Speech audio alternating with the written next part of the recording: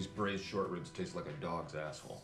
Sweetie. You know what? I'm sitting here thinking, who in the world would slow roast a dog's asshole and serve it to their husband? You would. You are being awful. What's wrong? Captain took us off the case. Oh, I'm sorry. I told Terry about my dark days in college, and it brought up some feelings. Well, honey dick, that was a long time ago. You're not that same person you were. No, you don't get it. There is a darkness inside of me. It wants to get out, wants to walk around. It wants some walking around money, and it wants to buy some shoes, and it wants to walk up with the people and say, "Hey, Gator don't play no shit." You feel me? Gator never been about that. Never been about playing no shit. Sweetie, I'm sorry. It's okay. I just... Remember that night we met? The attending physician told me we got a drugged out pimp in the back.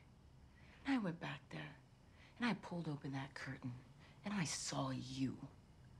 You were weak, scared, ass up, inflamed, crying. At that moment, I knew, hey, he's no pimp. Pimps don't cry. Pimps don't cry. Pimps don't cry. No, they don't. They don't shed a tear. Pimps don't cry. They never shed a tear. Oh. Come lay with me, be safe, and let's make love. Come on. Every time you say be safe, it tears me apart. You gotta let me be who I'm gonna be. Ellen, I'm pregnant. Whose baby is that? Who's the man who did that to you? Gator's bitches better be using Jimmy's. I'm sorry.